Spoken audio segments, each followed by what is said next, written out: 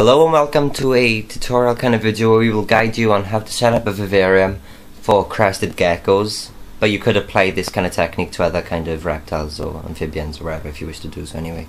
It'll be myself, Drew, and Robert, and yeah, jump straight into it. So this is the vivarium we have. It is, let me sort this camera out. It is about 45 by 45 by 60, I assume. I can't remember. Was it 30 by 30 by 45? Yeah. You can't speak like. 30, 45. Right, 30, 30, 45. Exoterra. I'm getting a bit ahead of myself in terms of dimensions. There's an Exoterra tank, which you can buy online from a lot of places. And we will just show you. First of all, I'll show you the stuff I've got to go in there. So the first thing you want really is some kind of substrate for the base of the tank. And we went for this stuff called coco brick, which you can find in a lot of places. It's quite cheap. You just put this block in a bucket of water like we have done, 3 to 4 litres, and then it ends up turning into this pile of gloop, which is a lot of mud if you actually look at the size of the bucket. You do get a lot of mud out of them, so 2 of them is quite excessive really, but again it depends on what kind of tank you've got, how big it is, and blah blah blah. So yes, we will now chuck stuff in there. But what you do have to do is, once that mud stuff soaked up all the water, you do need to squeeze the water out before you put it into the tank. So we'll do that now, and Robert can do that because I can't get my hands all stinking. Know what I mean? You're the wee princess. And it's also a good idea, because we're drawing the bed for the purpose of this video, to put something underneath so you don't get your place stinking, because that's not good. You get the mud out, yeah? Let's have a look how messy this is. That's going a bit. So you literally just plop it on the bottom layer, keep doing that for a little while, get all that mud out, water out rather. Go to the gym, get some muscles. That saves a workout, doesn't it? Ah, saves me going to the gym. So he's doing that a minute, and then you pop it back in there, and I will transition back when we have filled up the bottom layer, so you don't want to see mud being poured into a tank for the next half hour. Okay? Bag break. So yeah, I'll set you here. You're just going to speed up like? Yeah, I could do.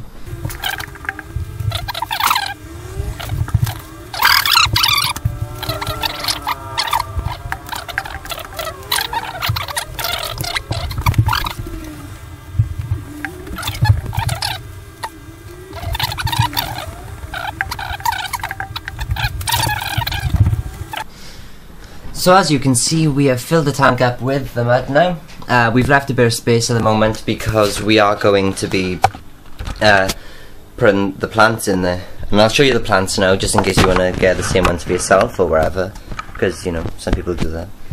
So the first plant we got is this, which I have pruned. It is called a Dracena marginita or something. That's where it is. It's only $3.99, so it's really cheap, and it's got a nice kind of red line into the leaves. I suppose it looks like grass though. But tip for you, if you want to prune your stuff, close the door. If you want to prune your stuff, then close the door. Go close the door. If you want to prune your stuff, always remember to cut things on a diagonal kind of level, so it's not a straight cut, it's a diagonal cut. It's a useful tip for you for the future if you need to know that stuff. And then, ow. And then we've also got this plant called a Camcorder, sorry, which is just a kind of like leafy, like a voluminous plant then really. And again, if you need to prune it, cut diagonally in between leaves, not where a leaf is. And then finally, we have a little tiny baby plant called a Hypoestes mix, and it's really cheap, and it's just a little red fleckled green thing. And the point of this is it's just going to be on the floor of the thing, just to give a bit of volume, to make it look a bit more jungly. Yeah, very humid plants. Yeah, they like humidity, and they like slightly acidic soil, which this mud coco mix stuff is. So that's brilliant. So yeah, now we will bury the plants in the thing. We're not going to depot them because cleaning becomes a nightmare. Yeah, keep them in the pot is a good idea, because when you're cleaning the tank out every few months, it's a damn sight easier to just take a pot out rather than getting all the roots and all that stuff. And it's not fair on the plant, really, either, if you have to de-root it every time you want to clean it, maybe every month or so, every couple of months. So you're just going to bury those in there. Try and find the position you're good with. That'll be fine, I will. Yeah, that looks not Try and too get the bad. stem right in the corner though if you can. Can you turn it more? What's that? Turn it more so the stem's as close to the corner as it can be. This kind of Yes, it gives more space and plus it looks a bit better up the top. It's got more hanging. Yeah, it's a bit better. Some mid-level stuff for the gecko to climb around on. And then just fluff all the mud around again. Fluffy, fluffy. Put a mountain like. Yeah, we'll get that moved about, get it all Should put on top of it. nice and level. And then literally just repeat this for every plant that you put in there. Obviously the bigger your tank, the more plants you can fit in. We've only got a little-ish one, so we can only put select amount. It's a good idea to do like a dry run as well first, so you can like place your plants and so you know where they're actually going. Yeah. And instead of like just shoving them all in and being like, why the fuck did I put that there? So when your tank is empty, just put the pots in and place stuff around, prune it ready. Just you got a vague idea of like if things fit where they should, and you can juggle things around before all of this mess gets added to it. Plus we haven't actually got the gecko yet, so it Makes life it will save a lot of time tomorrow when it does arrive. It's coming tomorrow. Extreme Harlequin. Don't say yet. Be Why? surprised. Oh, you want to be surprised for the people. Yeah, they don't wanna. I'm not gonna show them it yet, and they can see it tomorrow, and it looks stunning. You put in the baby Trying to plant. build this, the level up, so we're So it's on surface. kind of equal with the level of the plant beside it. This is gonna be a long video. It's fine. It's not.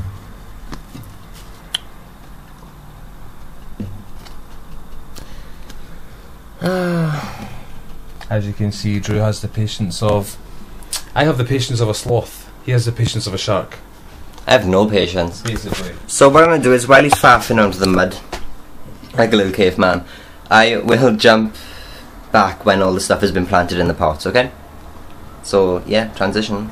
Okay, so we have put in the plants for the most part and covered the bases with as much mud as we can for now. We will be putting in a archway though, made out of like wood and stuff. This is the arch, but we'll be using this side of it because it looks a bit more menacing and cool, and it'll sort of sit in that kind of position. So once that goes in there, somehow it's going to be quite awkward to fit in, it will push enough mud out to cover all the pots and stuff, so it's going to look cool as shit. The placement we decided on was like this, because obviously you want to have a nice top layer for him to bask in and stuff, and then you also want, like, preference for myself and Robert, we want it so that it's all kind of like really authentic looking, so there would be a middle layer of leaves as well, and you know, it's not just bare in the centre and in the bottom. So we've kind of given it a bit of dimension as much as we can. Plus when this is added into there in a minute, it will look cool then, and the gecko will have a nice place to run around and be happy. But yeah, I'll jump back when this goes in, and then I can talk about some specific things like temperatures and stuff. So yeah, transition again. So as you can see now, we have placed everything in the tank. We have the plants and we have put in this log structure. And as you can see, we've put in a little food bowl and a water bowl. Currently the temporary things, because what we plan to do is we want to get one of those magnetic feed-in trays that you can like attach to any level of the tank.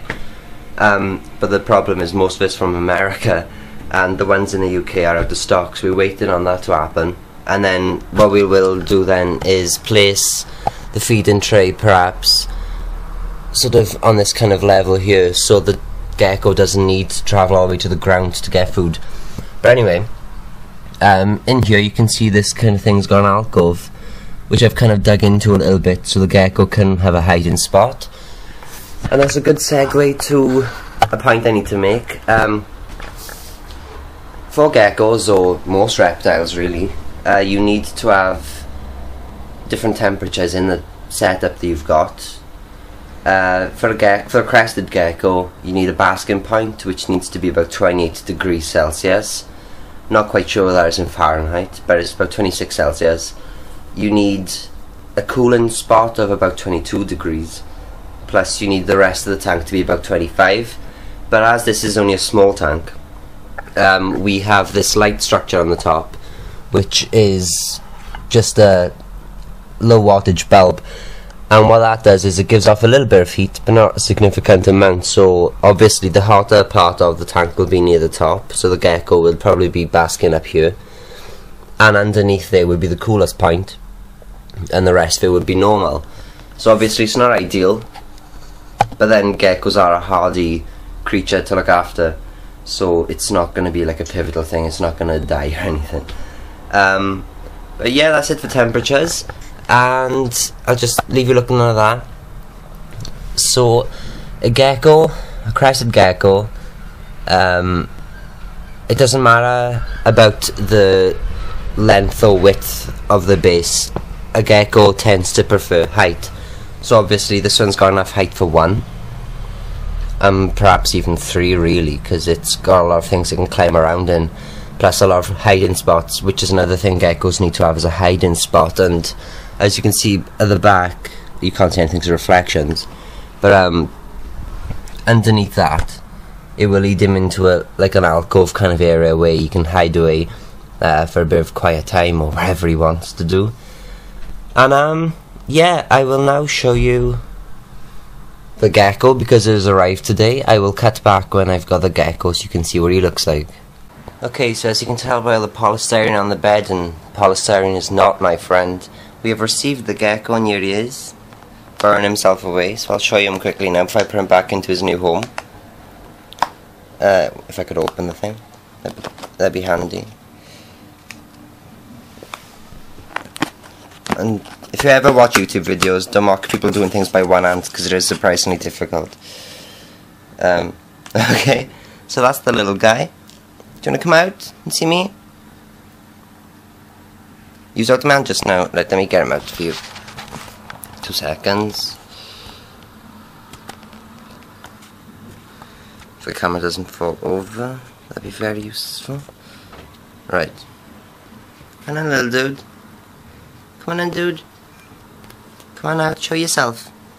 So that's our crested gecko. He hasn't got a name yet, but as you can see, he is beautiful.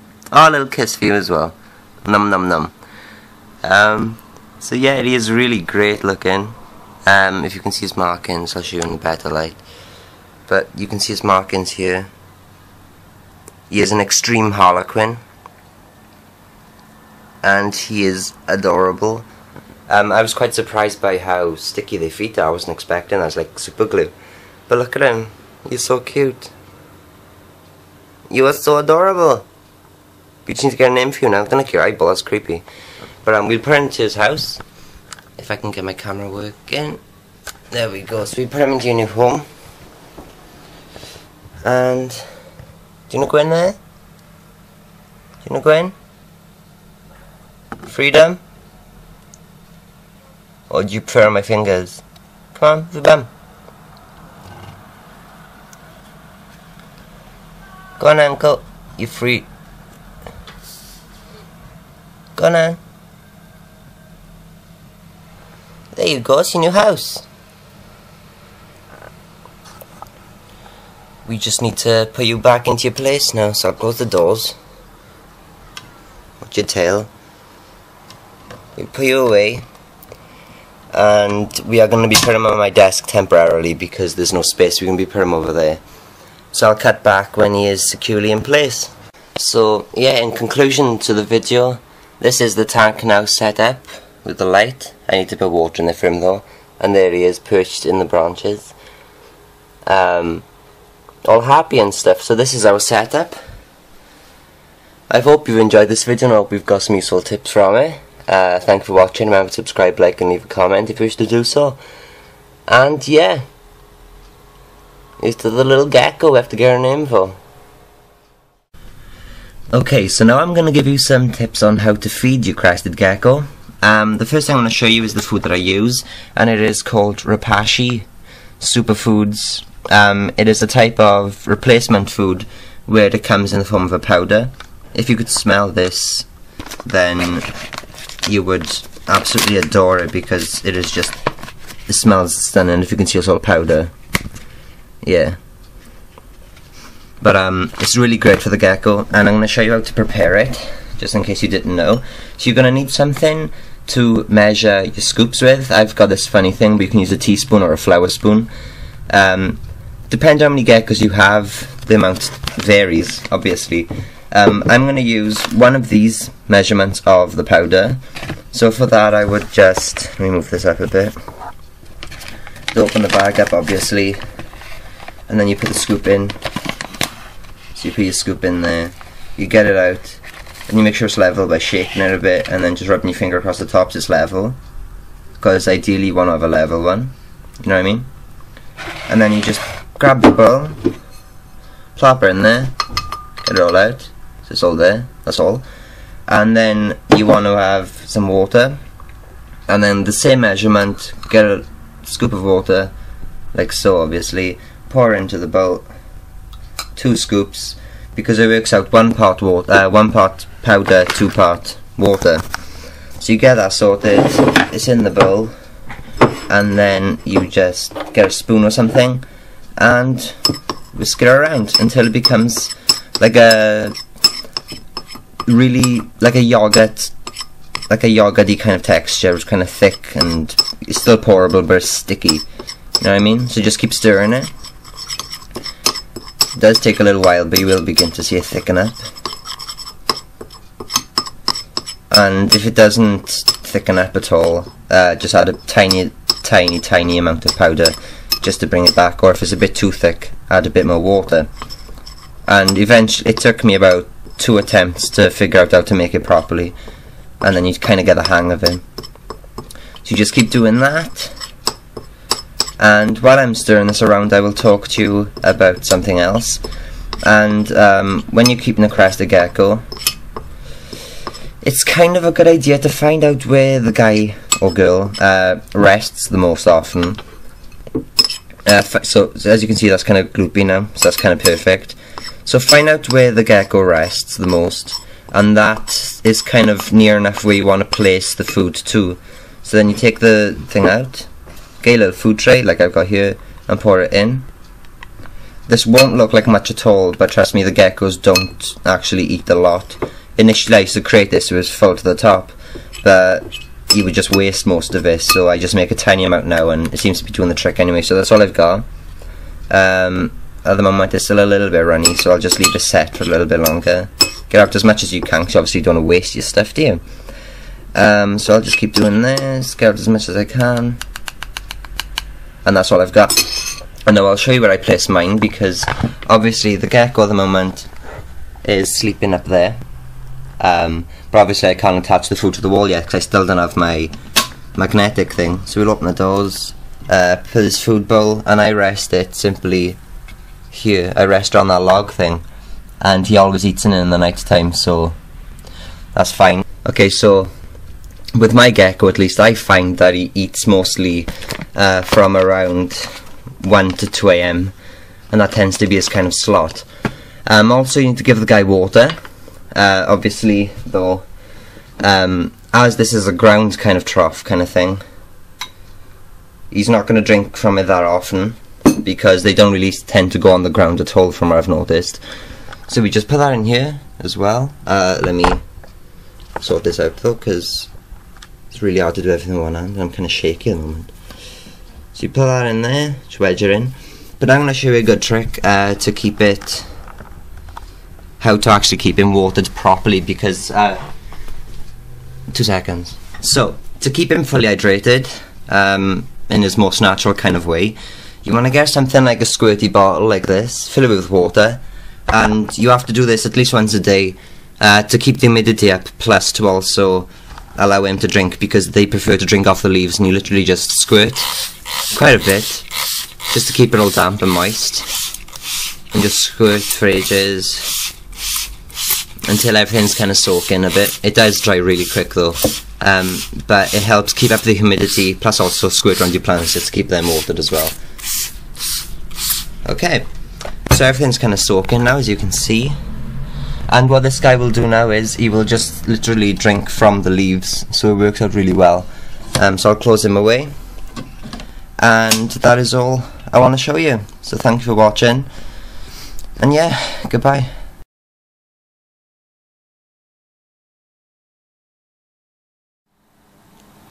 Yo, dude.